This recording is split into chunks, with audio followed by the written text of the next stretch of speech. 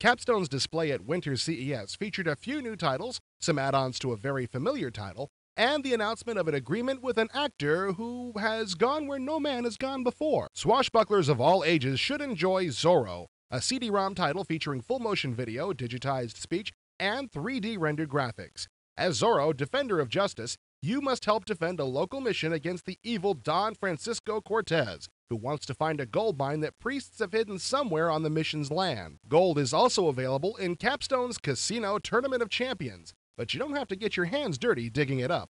This gambling simulation allows you to choose your game and table limits as you compete against your friends or up to 10 computer opponents. The game also supports modem and network play. Games available in Casino Tournament of Champions include blackjack, craps, roulette, mini baccarat, slot machines, video poker, and 7 different types of poker. After purchasing 360, the developers of the popular Harpoon series, Capstone is wasting no time in releasing additional products for the naval warfare simulation. 2 additional battle sets and a scenario editor will be released for Harpoon 2 in the near future. And Harpoon 3 for CD-ROM is scheduled for release this summer. Finally, Capstone announced an agreement to base a new CD-ROM game on Tech War.